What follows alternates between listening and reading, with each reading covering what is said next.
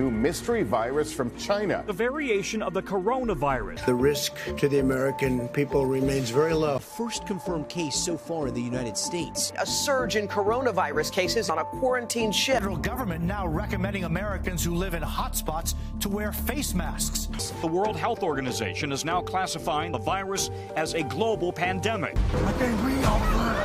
A black man pinned to the ground, later dying after a white officer kneeled on his neck. Thousands of protesters storming cities across the country. Police now advancing on protesters. All we want is peace. So to those who want to turn this into something that it's not, please stop.